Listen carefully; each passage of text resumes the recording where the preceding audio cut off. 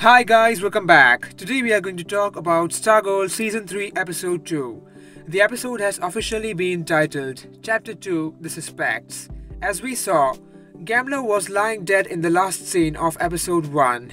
The first thought that Courtney's team will have will be that Cindy killed the Gambler, but from the trailer it looks like Courtney will convince them that she didn't. Courtney and everyone else will now try to figure out their suspects. And as they knew that Gambler was looking for his daughter Becky, maybe it can be connected to that angle, as his laptop will also be missing.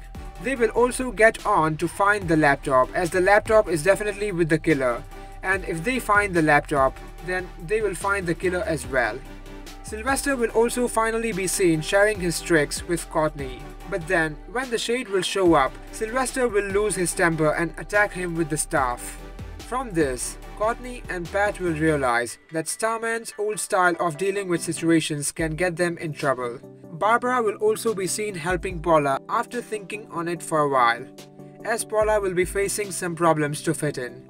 So guys and girls, stay tuned for further more updates, and if you enjoyed, please like, comment, share and subscribe if you haven't. Thank you.